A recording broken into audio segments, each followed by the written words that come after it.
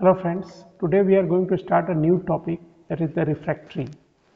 Refractory, it is a material that is resistant to decomposition by heat, pressure or chemical attack and retain strength and form at high temperature. We will see the classification of refractory. Classification based on the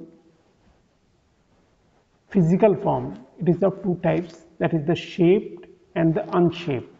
Shaped, that like the bricks, its size is equivalent to 9 into 4.5 into 2.5 inches, and second is unshaped, that is the monolithic. These are without definite form and are only given shape upon application. Monolith means big stone. Let us see what is this brick. Brick made up of ganister rock, quartzite, that is SiO2, containing 98% silica and 2% calcium oxide as milk of lime.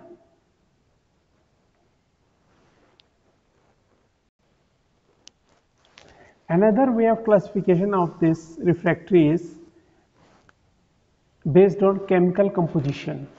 It is of three types, that is the acidic, basic and the neutral. Let us see first the acidic refractory. It includes silica, SiO2.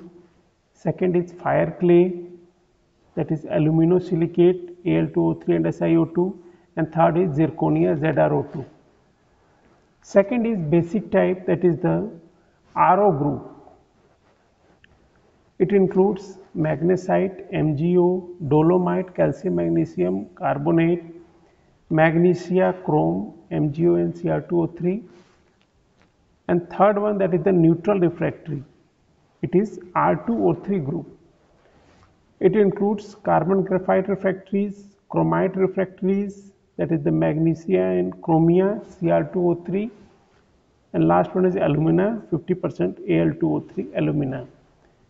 These are the two ways of classification. Let us see about the acidic, that is the silica. Silica is having three basic structures and 7 polymorphic forms. Three basic structures, that is quartz, tridymite and cristobalite. Here conversion occurs. Quartz is converted to high tridymite by reconstructive at 867 degrees centigrade, and then this is converted to cristobalite at 1470 degrees centigrade. Next come to the other polymorphic forms. Quartz at low, this comes at lower temperature. Quartz, when displacive occurs in the quartz at 573 degrees centigrade, it becomes quartz low. Again, it will be converted to quartz high if alpha beta transformation will occur. Next, coming to high tridymite, here displacive action occurs at 160 degrees centigrade and it becomes the middle tridymite, and again when it go on to displacive action at 105 degrees centigrade and it will become low tridymite. Last, coming to high tridymite to high cristobalite, that I have already explained, at 1470 degrees centigrade reconstructive. Return of high cristobalite to high tridymite, this occurs when dissolves in calcium silicate. And last one, that is the high cristobalite to low cristobalite, displacive action occurs at 200 to 270 degrees centigrade. So overall there is a three basic structure. I have already explained the quartz, tridymite and cristobalite. And about the 7 polymorphic forms, that is first quartz high, quartz low, high tridymite, middle tridymite, low tridymite, 5, 6 that is high cristobalite, and 7th one, that is the low cristobalite. This is the silica. One very important thing is that silica is used in as a brick Here I want to show this in during the heating what is occurring. Here low firing times normally tends to favor tridymite development during firing. It means tridymite is formed at low heating in the furnace. Next, the quartz initially present transform into cristobalite, the last one, starting at the grain edges. This dissolves in calcium silicate liquid phase and precipitates as tridymite.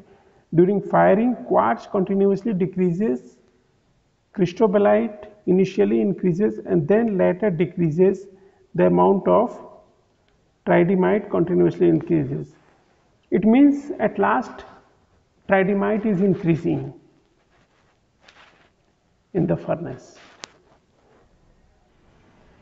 In the acidic, the first one was silica I have explained, second one is fire clay. About the fire clay, this is hydrated aluminum silicate Al2Si2O5OH whole 4. This is kaolinite, or it can be written as Al2O3 2SiO2 2H2O. Another thing is here is mullite or porcelainite. It is a rare silicate mineral formed during contact metamorphism of clay minerals. Two stoichiometric forms are 3Al2O3 2SiO2 or 2Al2O3 SiO2. This is fire clay. Another very important part is steel plant refractories. Here steel is made up of the iron and carbon, and the stainless steel is made up of iron, carbon and plus 11% chromium is present. This is some more things we have to know about the refractory, that is magnesia spinel. It is magnesium aluminate spinel MgAl2O4. Next is forsterite. It is magnesia silicate Mg2SiO4 derived from olivine mineral group having iron and magnesium. This is the group from which the forsterite is formed. Next, another term is PCE, that is pyrometer cone equivalent test is done in the refractory. Here also there is a classification based on PCE test. This is the third classification. It includes super duty, high duty, intermediate duty and low duty. Super duty is having 33 to 38 PCE, high duty that is 30 to 33 PCE, and the intermediate that is 28 to 30, and last is the low duty that is 19 to 28. Another term comes HMOR, that is hot module of rupture. It is characteristic property of refractory material. Next coming the RUL rule, not RULE, this RUL only. Here it is refractory under load. Measures of deformation behavior of refractory ceramic products exposed to a constant load and increasing temperature. Next coming the PLC is used, that is programmable logic control. That is related to computer, this is not related to refractory. In the refractory it is permanent linear change. It is a factor used to judge the suitability of refractory in range of temperature limits. Next, one word used spalling.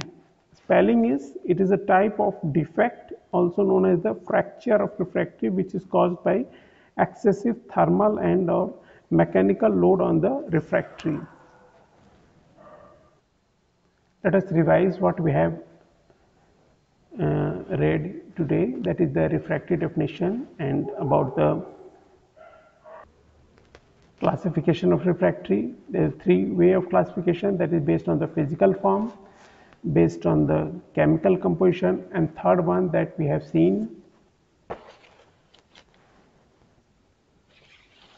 that is the PCE classification based on the pyrometric cone equivalent test, and other things, so many things we have studied. Lastly, we have studied about the steel plant refractories also, and then the spalling.